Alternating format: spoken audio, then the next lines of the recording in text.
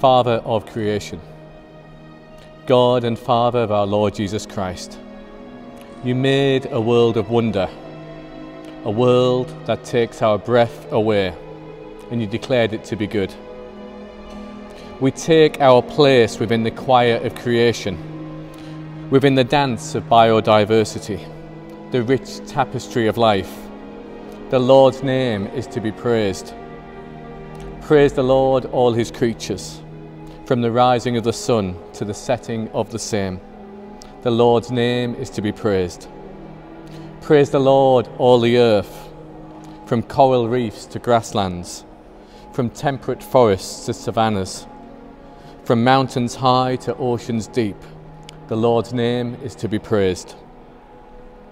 Asian hornbills and hammerhead sharks honour you. Velvet monkeys and viperfish venerate you. Gazelles, gibbons and giraffes glorify you.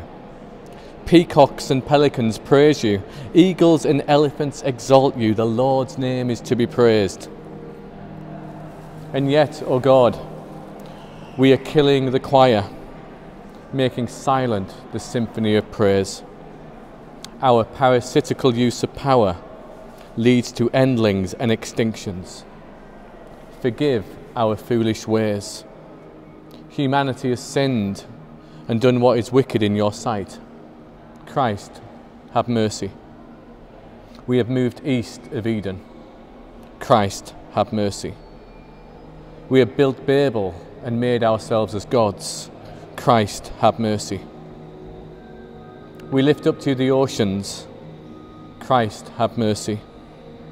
We lift up to our rainforests. Christ, have mercy. We lift up to you non-human worshippers facing extinction. Forgive our foolish ways. Father of creation, God and Father of our Lord Jesus Christ, empower your church to execute justice and speak truth to power. Equip your church to work for the healing of the nations and the flourishing of all.